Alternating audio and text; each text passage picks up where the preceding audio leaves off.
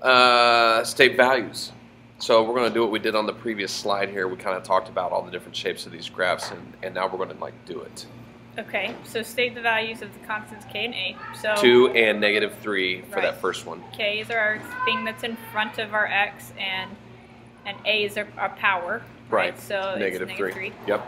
Now, describe the portion of the curve that lies in quadrant 1 or quadrant 4. Well, that has to do with the previous slide where we talked about those properties.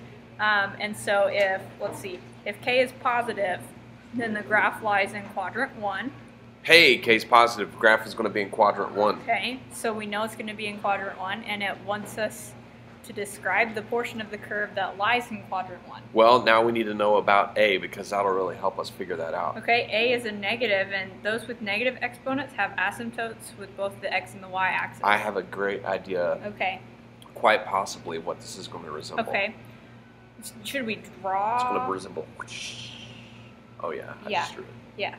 Totally first quadrant. Let's rough it out. Rough it out. Okay, so like if I just care about the first quadrant. Yes, first quadrant only. If I have an asymptote that is right here on the x-axis and right here on the y-axis. Yes. And it gets closer and closer to those without ever touching them, then I've got this kind of a situation. That was exactly what I was going to draw. Yeah. Yep. Yes. Yes, it was.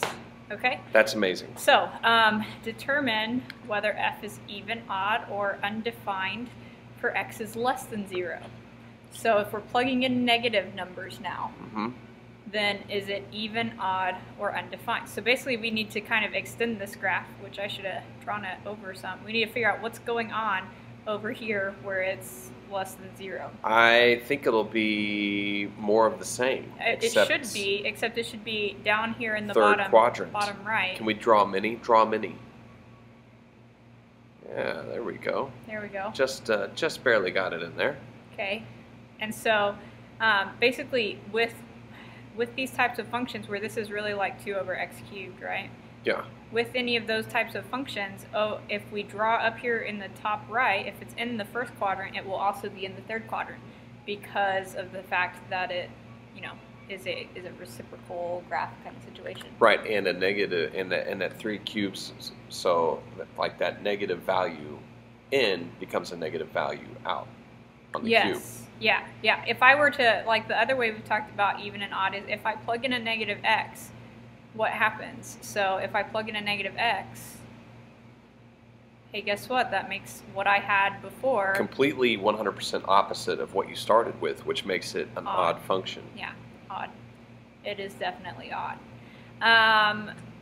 And so these choices are either it's even, it's odd, or it could be undefined. It might be. It could be. You might have read that incorrectly at first. I know I did.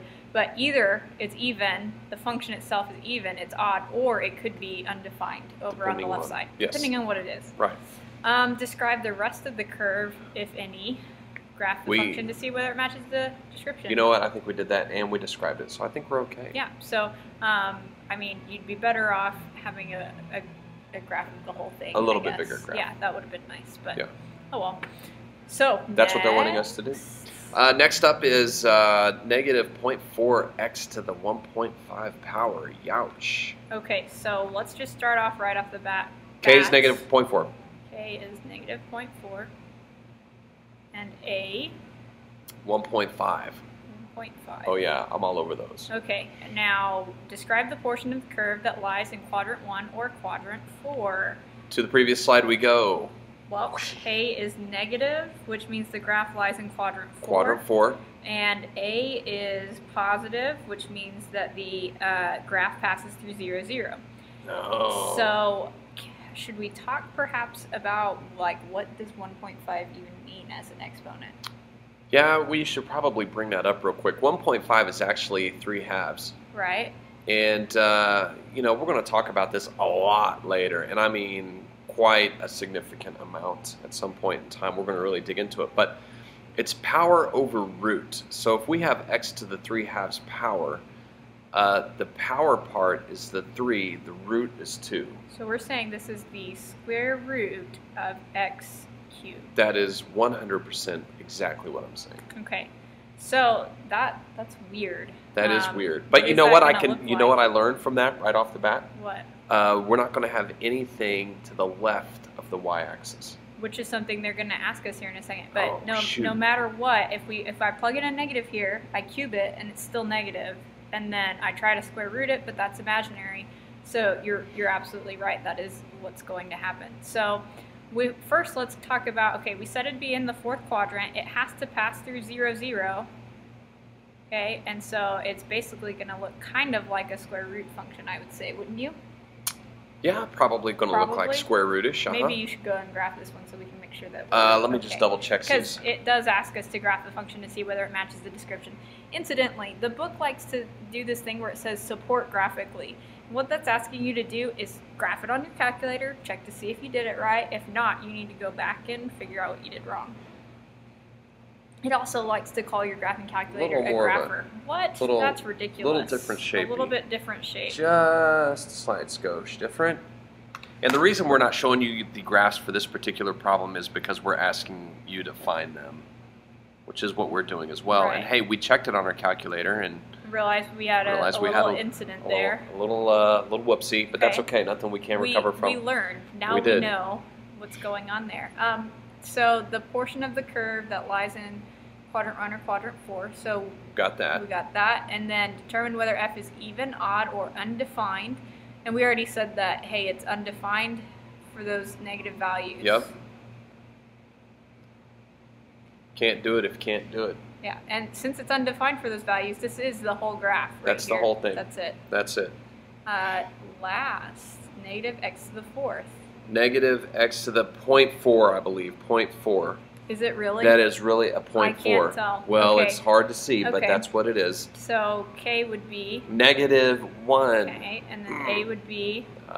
0.4. Okay, and what is 0.4 if we wanted to change it to a fraction? If we wanted to look at that as a fraction, it would be 2/5, I believe. Right, because it's 4/10 and 4/10. then you simplify. Yep. All right, so now, quick recap. We're talking about x to the squared, x squared. Right. Fifth rooted.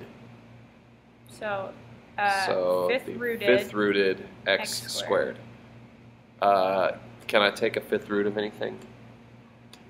Yes. Of something. I can. Yes, of anything. Any number you get, yes, you can take a fifth root. I can fifth root a negative. Any odd root is fine. Yes. Yeah. So 100% fine. You're spoiling it, but we're not going to be undefined for x is less than 0. You know, I think I figured out on this previous one, like how I was trying to think while we were doing this. How would I know that from 3/2 this looks more like a parabola than a square root? Because if the number on top is bigger, then it's going to look kind of like a parabola. Right. But here, the number on top is not bigger, so this is good. This should look more like a square root. More square rootish. I agree. Okay. I'll double check while you're explaining. So k is negative, which means it lies in the fourth quadrant, and a is positive, so it passes through 0, 0. So we draw our x and our y, and it's going to pass through 0, 0. It's going to pass through 0, 0. It's in quadrant 4. I said it was going to look like a square root. So go big or go home. Hey, quick check on our answer. Okay. And yes, okay, Mrs. Stevenson did not look first. I didn't look before. It was tempting. Okay, this is the basic idea of what our graph looks like. And then it asks us to determine whether f is even, odd, or undefined. We already talked about it's not undefined because we're allowed to plug anything in. Another thing, if I plug in negatives here, they get squared away. Oh, and they become positive. They become positive. So even if it was an even power, it wouldn't be an issue. But we have to decide, is this an even or an odd function? So let's plug in a negative x, shall we? What do you think? Okay. Okay. All right. What happens if I plug in a negative x? You get a positive x out. We get a positive. You just said that. I just said that. Why did I repeat myself? I don't know. Why did you repeat yourself? Hush. Okay, so we get the same thing we started with. That means this is even. It's even. If it's even, I know that it's symmetric about the y-axis. So what I have drawn there on the it goes. right Look side, there. Bam. draw on the left side. That's really good. Thank you. Yeah. I like the left side better than the right side. I agree, but that's really good anyway. Thank you. You're welcome. Okay, so there we go. That's it. Hey. That's ta-da. Finished. Okay. Dunsies.